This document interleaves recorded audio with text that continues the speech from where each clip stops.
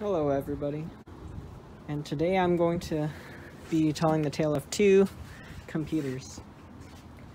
So over the quarantine, when quarantine first started, building computers became my hobby, and I knew nothing about computers before that besides gaming, or that people are able to game on them.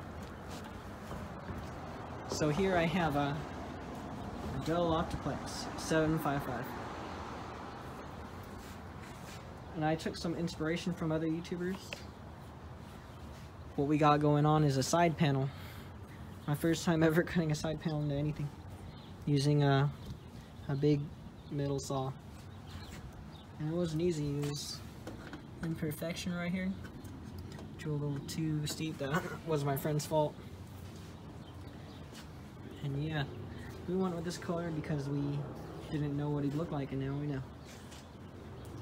We have the internet USB.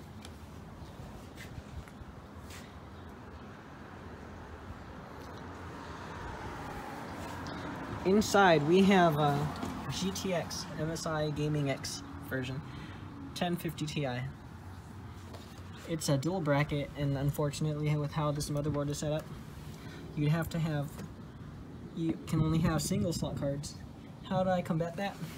Well, I had to remove the back IO. So there's no back plate on it, which is really bad and ghetto.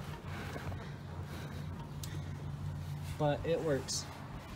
You can see the card. It looks like the fan would be rubbing against that heatsink, but it's really not. Because the shroud kind of clears it up. And this heatsink is supposed to be screwed in, but right now it's only relying on this piece of old plastic and the stickiness of the thermal paste. So yeah, not a good idea at all, but for me, it was the only way. So I plugged it into my house just so I can show off the fabulous RGB lighting. If it'll work. There we go.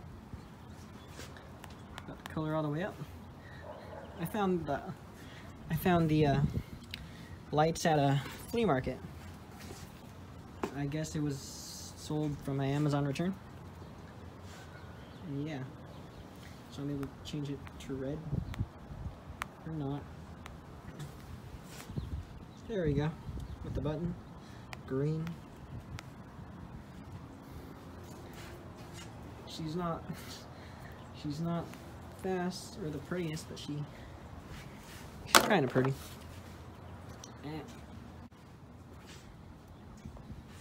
Here we have the side panel opened up. It swings to the side. Here are the strips. Originally, how we got the RGB USB to plug in, I made a hole right here to try to fit the graphics card with the bracket, but it wouldn't fit still because the motherboard was so tied up against the back of the case. So we just had a hole, and now the hole has a very amazing purpose. Very nice. Here we have a Kingston 480 SSD. And the hard drive that came with it, which was super slow. I thought it was okay back in 2014. It's 250 gig, I guess. I don't know what brand it is. Seasonic. Says at the bottom.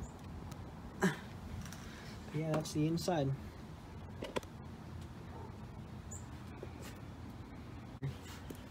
Here we have a Precision T1500. I picked it up at a local garage sale. The man who sold it to me was a computer technician. He said he couldn't get the thing to load, or didn't get in the BIOS, but it turned on. He wanted $40 for this whole box of mice. He wanted $40 for the box of mice. It had mice, keyboards. It had this graphics card in that box. Originally, there's supposed to be a Quadro here. I took it home. The computer turned on. No display. He said he couldn't get into the BIOS, but it would have been easier understood if you just said no display. Maybe you said that not to scare me, but I was completely frustrated. Even though, yeah, it was pretty sad. I tried the onboard graphics, which here we have the i7 860 first gen. I thought that the onboard graphics didn't work and the graphics card didn't work, that the whole thing was dead and not able to fix. But anyways, I put my AMD R5 230 in here and it worked. It was like a last resort, and I did it in front of my dad, and it was really cool. So now it's a fully working computer. I'm not gonna benchmark it because I haven't got that advanced in computer YouTubing yet, but yeah, I played Rocket League and Roblox. I'm not a heavy gamer at all. It came with a solid state drive and this hard drive. So I was thoroughly impressed. For $40 and it hit an i7, I had to buy it. And I made my friend pay $40 for the thing. And then I gave him 20, but yeah, I'll give it back. So what the plans are is I'm going to be attempting, this is going to upset my brother, but I want to move the GTX 1050 Ti to this computer and move the GTX 460, it's a beast, from 2010, into that computer. This computer, we bought it from a man. I guess it originally had a Duo in it, but it has a Q8400 quad core. And with this graphics card, the graphics card, like in GTA normal settings, it's running at maybe 60%, while the CPU is pegged at 100. So yeah, not ideal. But anyways, I'm open to any constructive criticism and help to computers, and yeah.